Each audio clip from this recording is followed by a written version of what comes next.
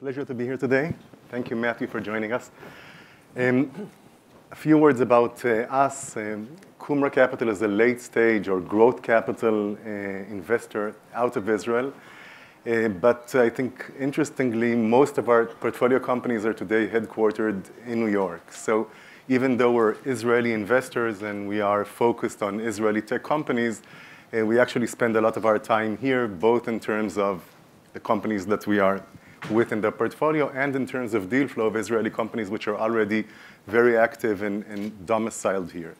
So we wanted to take a bit of a break from tech and cyber and intelligence and talk a little about what does it mean to bridge this cultural business gap between Tel Aviv and New York. And even though Tel Aviv and New York seem to be close communities, there are still a lot of challenges when moving offices from Tel Aviv to New York. So I'd like to present in a few words Matthew. So Matthew Bronfman is, first of all, a close friend. He's a New York-based businessman, entrepreneur, and philanthropist. He's one of the most active Jewish American investors in the Israeli economy, currently owning IKEA in Israel, and previously major owner of Israel Discount Bank, Shufersal, among other investments. Among his nonprofit activities, he's chairman of the steering committee of Limud FSU, a program focused on strengthening the Jewish identities of Russian Jews. He's chairman of the board of trustees of the AGC and chairman emeritus of AGC Jerusalem. AGC is the world's leading Jewish advocacy organization. Matthew is married to an Israeli, father of 8, and spends a growing amount of his time in Tel Aviv. So Matthew, your family has always been very involved with Israel, both in business and philanthropy. Yes. When did you start getting personally involved with Israel and business in Israel?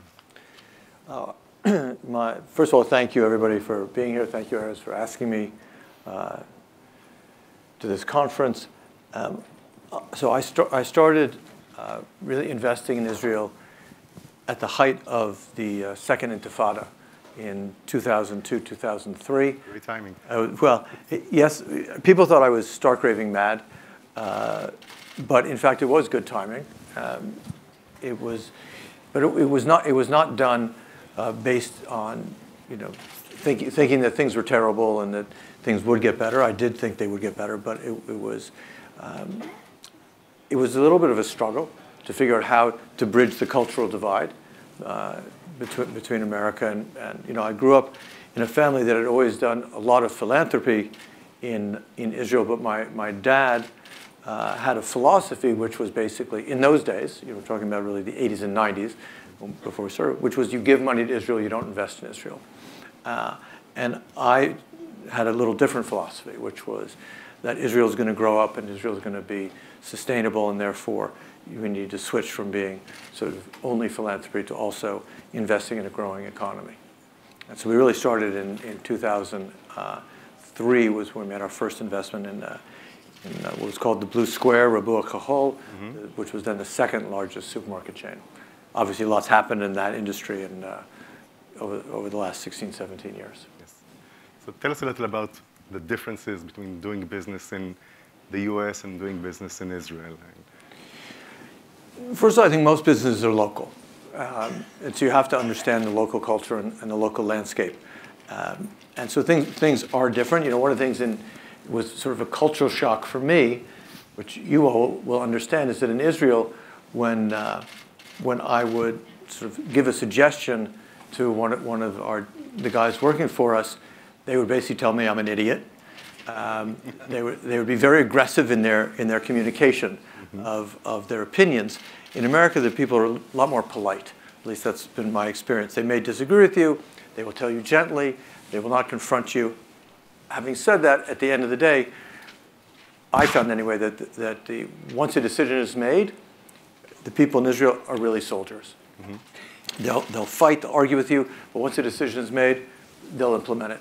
Here, there's a little more politics, backstabbing. They don't necessarily implement it. They come up with excuses. So sort of the confrontation is more out there, and I find that refreshing. But it did take a while for me to sort of get used to that kind of aggressiveness in the conversation. But by now, I think that you've become half Israeli. And I think so. I think so. When you look at Israeli businesses that you invest in, do you have some kind of an emotional discount when looking at these businesses? I mean, do you measure them differently than your business here in the U.S.? That's a great question, and certainly when we invested in Discount Bank, people asked me that a lot, and the answer was really twofold. First of all, had there been an auction of a bank in Greece or Turkey or Bulgaria, we would not have looked at it. Right? That does not mean that our economic considerations were different, but there's clearly an emotional tie to Israel and doing business in Israel and with Israelis and trying to support the economy. But that doesn't mean, again, we want to take a discount on our return expectations. So it's a little bit of yes and a little bit of no. I hate to be a lawyer on that. So on one hand, yes, but I think that there is, as much as what they say about England, two nations separated by a common language. So as much as there is a commonality of purpose and identity of being Jewish and caring about certain things, there is a tie to want to do business in Israel, but there's no reason to take an economic hit for that. Yeah, so maybe the initial motivation of getting correct, there is and looking at it and being able to feel, I feel very, very much at home in Israel. Not just because I have an Israeli wife. I've felt comfortable there since my first visit many, many years ago. So you invested in banking and in retail in Israel and areas which have a lot of government involvement and regulation involved. How was the communication with the Israeli regulators as opposed to the U.S. regulators that you work with? So we haven't done a lot of investing in regulated, well, I haven't done a lot of investing in regulated businesses in America. Of course, my family, which comes from the beverage alcohol industry, it's a very regulated business, but I never worked for the Seagram company. I can tell you that when we were looking at the investment in the bank, I said to my family that they were very concerned about the potential for bad loans, and obviously there's a huge book of reserves, and what would happen to those reserves over the ensuing few years, and I said to my family, do not worry about the bad debts. I said they may be off by a little bit, but frankly, the Bank of Israel is so in their underwear, frankly, that it's not going to be an issue. I said you have two real things to worry about. One is the unions, and one are the regulators and changing regulations. Unfortunately, that proved to be very prophetic because, Discount Bank had the toughest union in Israel, and we were never able to really do anything about it, and the regulations never stopped coming. The regulators were very, very aggressive, which, of course, was also only amplified by the financial crisis. We made our investment prior to the financial crisis, not very good timing. And the amplification of the regulations, the increase in capital adequacy requirements, et cetera, made it very difficult. And I would tell you today that I don't think we would invest in another regulated business in Israel. The regulators are, and I get where they're coming from. They've got a view of really protecting the citizens of Israel and not being taken advantage of.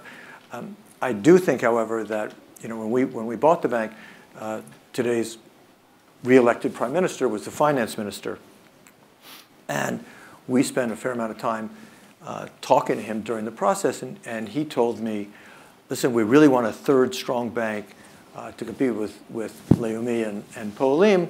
So once you buy Discount, go and buy one of the other banks and merge them together.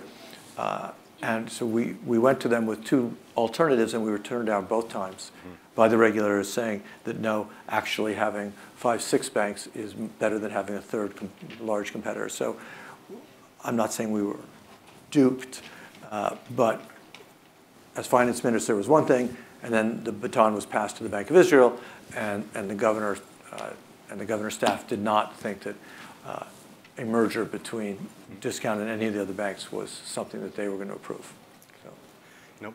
We've been very accustomed for many years to have U.S. investors in Israel and U.S. companies which are establishing offices in Israel and so on. In the last decade, there has been hundreds of Israeli tech companies that established offices here in New York and actually provided jobs in the city and so on. Is the business relationship becoming more bilateral? Do you feel it in your businesses as well? I think it's absolutely becoming more bilateral. And I think it's a phenomenal thing. I wish, as we're seeing companies stay private longer, I think that's a great thing. We don't, for IKEA, which is really the business we have, first of all, Discount Bank, of course, had a big presence here. I apologize to Lily, but at least when we were there, Discount was the largest presence in New York and South America. So you already had that bilateral. IKEA is completely separate in terms of its franchise versus it's corporate owned, and they own it's corporately owned here in America. But I love the fact that Israeli companies have grown up to the point where they can be here. And you see, it was mentioned a minute ago, how not just Americans, but Chinese and everybody's coming to Israel for their technology. Israel is a completely different, in a very different place than it was close to 20 years ago when I started investing there. And I think it's phenomenal. As a Zionist, my one wish is that not so many Israelis would permanently leave and move to Silicon Valley or LA or New York, that it would be more temporary, because we need to strengthen the state of Israel even more. But that's a separate issue, not something that was really part of the question. But no, I think it's amazing, the technology that's come out of Israel and the amount of jobs that have been created here by Israeli companies and Israeli technologies. And you would not have predicted that 20 years ago. So just the last question before we end this. We are out of time. There's a very thriving Jewish community in New York, and you're very active in the Jewish community here. And there's a very fast-growing Israeli tech community in New York. There's very little contact between them. I think definitely not formal, but not even in the informal levels. I don't see these two communities communicating a lot. Do you have any ideas of how to strengthen these bridges between these two communities? Well, I think conferences like this are a good start. Thank you, Khalid. So thank you, Khalid. We were actually at dinner last night. We were kind of discussing tangentially that when Israelis are here and here for a while, and then they put their kids in school, you start to then integrate because of that. Just with the Israeli parents meeting, the American parents were sending their kids, hopefully your kids go to Ramaz or Heschel or one of the Jewish day schools, and then they really integrate. I think that it's hard. It's hard. I can tell you that for my wife, having her Israeli posse of friends was life-saving for her. And it is a challenge. We see it, you mentioned I do a lot of work with the Russian-speaking Jewish communities around the world.